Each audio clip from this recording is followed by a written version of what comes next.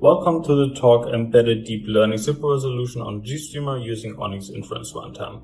I'm Edel, I'm a machine learning engineer at Collabora, and for the past couple of years I've been working on using machine learning to improve video quality to deliver better quality video content. And today Aaron Boxer and I talk about super resolution for embedded devices, and how you can integrate super resolution into an existing GStreamer workflow using ONNX.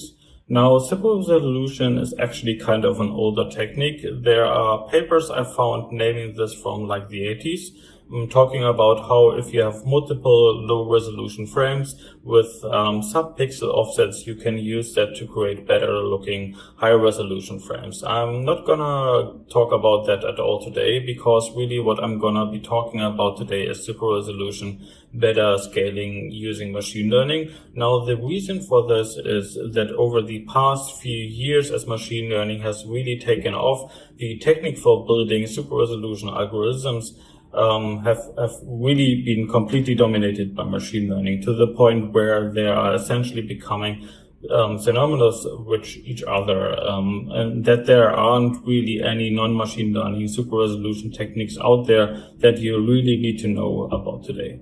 So in this talk, what Aaron and I are talking about is I will start with a bit of an overview about why scaling, specifically upscaling, matters to us so much. I'm trying to give you an overview about super resolution, present you a couple of key papers, and talk about our super resolution method that we developed. Then we will talk about how a specific super resolution method can be integrated into an existing workflow using ONNX and GStreamer. And at the end, we will give you a demo of how you can actually use super resolution, so you can try it out yourself as well. Okay, let's dive in. Why do we need to scale? And there are really two main reasons why we scale. The first is we scale down then up as a low pass filter in order to get better compression efficiency, better use of the available bit rates we have, and then more and more we need to scale up because we just don't have the content right now. Like if you have a really nice library of 1080p content and somebody comes to you and says, hey, I want all of this in 4K right now, like you can't really go back in time and reshoot that content. You have to scale if you want to create something like in 4K or even 8K. Okay, so let's talk a little bit more about scaling down then up as a low pass filter, because this is actually one of the key concepts about the convex hull. Looking at this image, one of the axes here, I have the resolution of the video. On the other axis, I have the bitrate. And then we have a ton of encodes of a fairly low complexity piece of content, showing what the resulting VMA F-score or quality of that video was at each point. And then highlighted in red, you can see the resolution, which maximizes quality for each bitrate along this curve. And inherent to this picture is that notion that we are gonna need to do a lot of scaling. In fact, if we want to deliver a great 1K encode, we are not going to deliver our 1080p encode for this piece of content. So scaling lets us make better use of our bitrate, and it's one of the key insights underpinning that notion of what the convex hull is. So how do we scale? What methods do we use? And it's basically a solved problem, right? You can just use B-cubic interpolation, or maybe some guy on Stack Overflow is gonna tell you to do this Lysos. Let's test it out. So I'm gonna take the specific piece of content at 1080p. Netflix made this available for free, and for this test I'm just gonna go from the 1080p resolution. I'm gonna scale down using a few different algorithms that you might have seen before, and then I'm gonna scale back up using bicubic. I'm not actually going to the process at all. I'm just gonna show you the data, which essentially confirms some of that insight. Nearest neighbor is down there at the bottom. Don't use that. Bilinear is way worse than bicubic, and line source does win by a small margin. Then when we are going the other way, scaling up, I'm gonna pick that best algorithms line source. I'm gonna scale up using a few different methods, and here is the result and the data for that. And in this case, you can see again, line source is winning by a small margin, bicubic is up there, and nearest neighbor is doing something strange, and bilinear is worst. And the point here is when we are scaling, the choice of method can have a huge impact in the quality of our encode. So you really need to pay attention to scaling. And with that in mind, I hope you are all interested in scaling, because now I'm talking about the future of scaling, which is super resolution. And we start by defining super resolution. So super resolution is a pretty straightforward task where we have a low resolution input image and we want to produce a high resolution version of that image. That's the whole idea. Now, what's the relationship between the two images here? Well, we assume that every pixel in the low resolution image was generated from the surrounding pixels in the high resolution image. And these areas are connected by a block kernel K and subsampling alpha, meaning K runs on the high resolution image and produces from a specific amount of pixels a single pixel in the low resolution image. And this is obviously a high ill-posed problem, even when we know this kernel. Even when we have knowledge about it, this is highly ill-posed because we want to produce more pixels than what we have in our hands. And it turns out that currently the best methods to do image upscaling obviously use deep learning, such as EDSR and RDN. Both use very complex and sophisticated networks, but both methods actually assume a lot of knowledge about this kernel K. Not only assume knowledge about it, but also the method assume it's constant across all the images in the world. But it turns out when this assumption does not hold, like for images that are not part of the training set, so images in the wild, images we take with our smartphones or we download from the internet, those methods perform poorly. And this phenomena gave rise to what's now called in the field of machine learning blind super resolution. And blind super resolution, all it does, it assumes explicitly that we do not know the kernel. So blind super resolution has no information about the kernel itself. And in this presentation, we approach this question mark here and also show that based on that, we are able to design a much smaller network that can, if optimized, run on a resource-constrained device. So in summary, in this talk, we will show, given only the input image, we can estimate the image-specific super resolution kernel, which will greatly improve the quality of the upscaled image, but also allows us to design a more optimized, smaller model. And we do it in a completely unsupervised way using 0 examples other than the test image itself, so with no external data. And when we combine these two, we achieve actually state-of-the-art super resolution results. And maybe a more important contribution is that we achieve like a large step forward for super resolution in the wild that not only runs on desktop PCs but on resource-constrained devices as well. But before we jump in, let's take a look at what the majority of deep learning methods do these days. And mainly those methods take a large data set of high resolution images and downscale them by blurring and subsampling. And now they have like pairs of low resolution images and high resolution images. With that, they can just take any neural network and train it to undo this downscaling process and to essentially produce a super resolution image. And now at test time, they can apply this trained network to any new image and produce a super resolution image from a low resolution image. It's a standard supervised framework. There, generally speaking and very generally speaking, are 3 families of methods. The first one does exactly this type of training. It implicitly assumes a single kernel because, as you can see here, in the downscaling, it did it with a single specific kernel K, and by that, what it's actually training the network to do is to undo this downscaling, and by that, they assume that the kernel is the same for all the images in the world. A second family of super resolution methods is trying to be agnostic to the kernel, meaning that they are trying to produce a super resolution image regardless of the kernel, without any information about the kernel. And those methods, what they do is, instead of downscaling with one specific kernel K, they downscale with a number of kernels, and in this way they actually take a large number of images and a large number of kernels downsample, and by that, hopefully at test time, they are able to upscale an image without any knowledge about the kernel, just because they use not only one kernel to train the model, but multiple kernels. The third family assumes that they receive a kernel of the image, which of course is a very strong assumption, because when I take a photo with my smartphone, I don't get the kernel with the image. So that's where we come into the picture. And the model we implemented will provide those families of super resolution models with that image specific kernel. But before we jump in, let's first look at some examples of these families.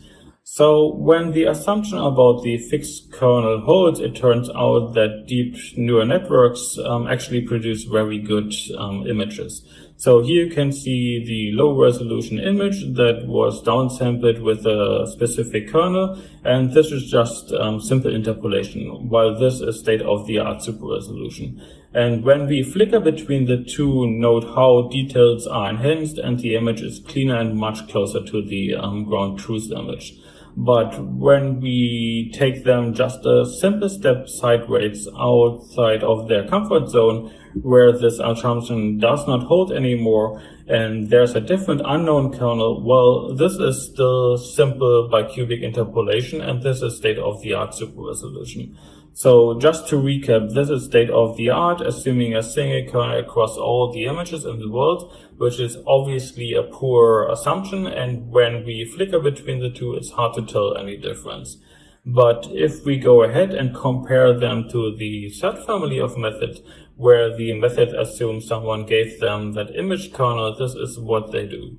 And if we flicker between the two, you can see how state-of-the-art super resolution does not perform as good as well as the super resolution method that assumes that the kernel was given.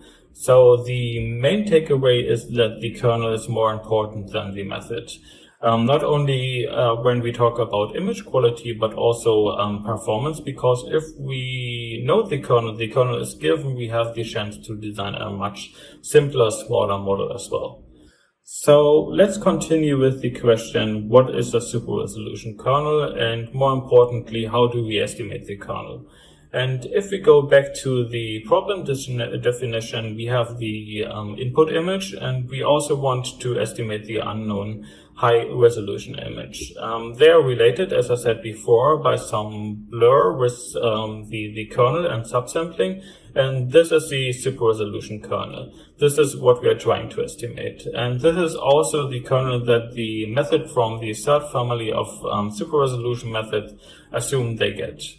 And what we used to estimate the kernel was defined by Safi Bell-Klinger, Asaf Socher, and Mikhail Irani as an internal GAN. And the idea of the internal GAN is shown here. So an internal GAN gets the input image as the only input it sees. It has no other images, and the generator is aims to downscale this image and fool the discriminator as in every GAN. So after it downscales the image, we take crops from the input image as fake crops, and crops from the input image from the real input image as real crops.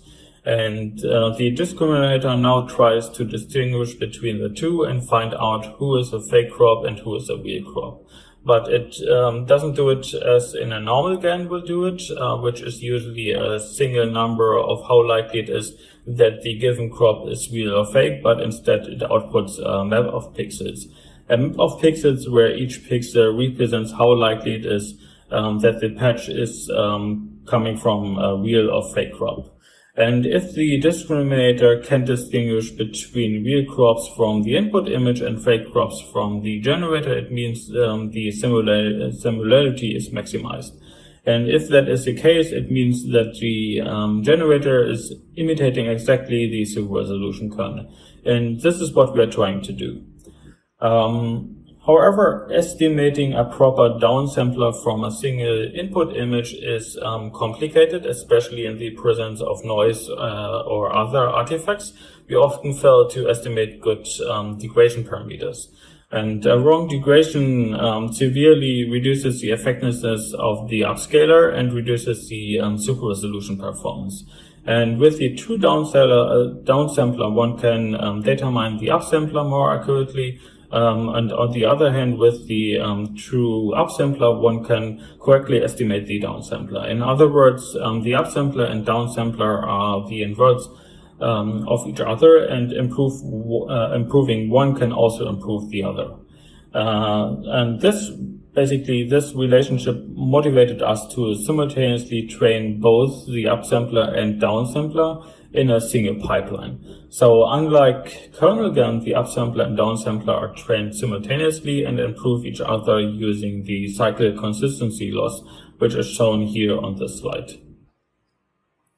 Now, we have this network that can estimate our super resolution kernel as well as use that kernel to upscale an image, but what we haven't shown here is how do we find the really small deep learning network in comparison with other methods. Well, traditionally, the deployment of efficient deep learning can be split into model architecture design and model compression, namely pruning and quantization, where model pruning involves removing parameters that don't impact the network accuracy, and network quantization involves replacing data type with reduced width data types, for example, replacing 32-bit floating point with 8-bit integers.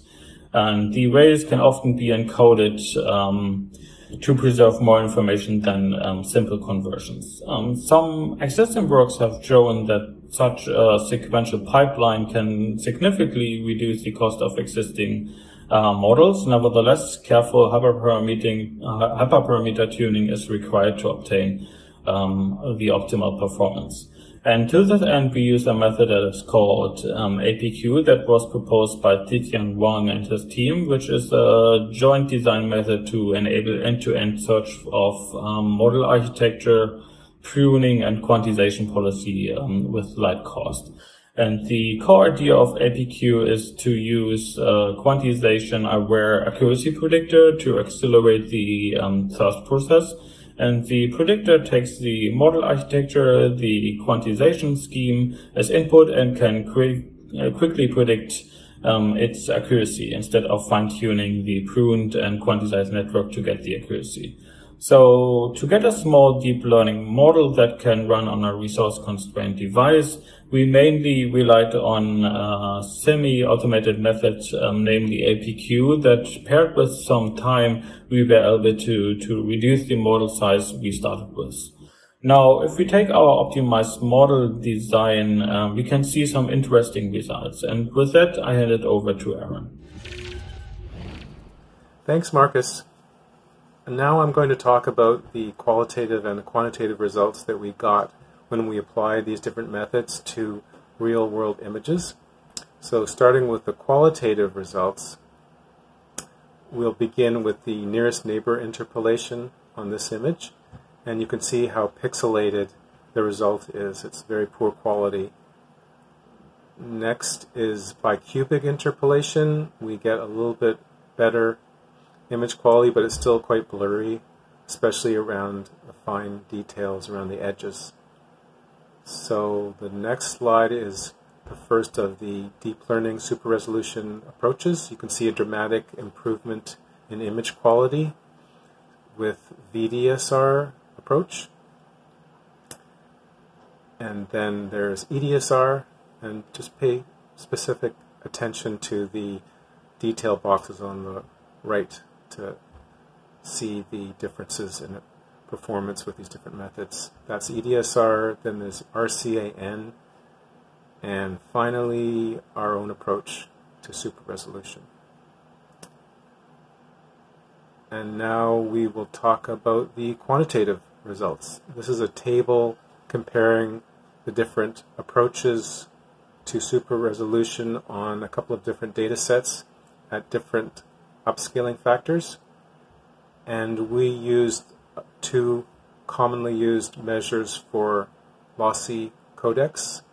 One is PSNR and one is SSIM. And our results are on the far right in red, and you can see that generally we are matching or exceeding the performance of the other methods for upscaling. Now, part of this project was to run these methods on an edge device, which is extra challenging because an edge device typically is low in memory, low power, and low compute capabilities. So for this part of the project, we chose the Vim3 from Amlogic, and this SoC has a NPU on board, and that's a neural processing unit, which is what we ran our models on. And you can see that our approach, the model is significantly smaller in size than EDSR, for example, and this is particularly important for an edge device, which are memory constrained, and that translates into lower power usage, and also it contributes to the higher performance on the frame rate. And you can see that at an upscaling factor of 2, we are over 3 times faster than EDSR, and for a higher upscaling factor of 4, we're about twice as fast as the EDSR approach. So these are some nice results.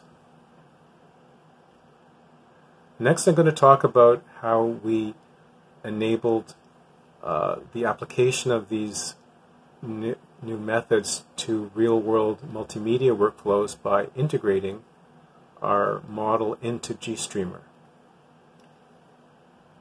Now, GStreamer is everyone's favorite multimedia framework. It is pipeline-based, so it makes it quite easy to create custom bespoke workflows for video and audio processing. One other nice thing about GStreamer is it has very broad hardware support, so besides the CPU and the discrete GPUs, it supports a host of smaller power devices on the edge. For the inference part of our approach, we chose ONNX runtime and file format. Currently, there's quite a lot of fragmentation among the different AI toolkits for training a model. There is TensorFlow, PyTorch, Caffe, MLPack, Microsoft Cognitive Toolkit, and a host of other different toolkits you can use to train your model. The nice thing about ONNX is it provides a single runtime that you can target with various backends that you can configure at runtime. So as long as you can convert the model to the ONNX file format and the operations are supported in ONNX, you can just use a single runtime to target various types of hardware. And from previous work that Marcus and I have done, ONNX is already integrated into GStreamer. Our previous project was to create an object detector element called ONNX Object Detector, and this is upstreamed currently. It will be released in the upcoming 1.20 release of GStreamer, and here's an example of a GStreamer pipeline that is performing object detection on images, and you can see bounding boxes and labels displayed in the frame. So given that ONNX was already there for us, we created a new element in a merge request called ONNX Super Resolution.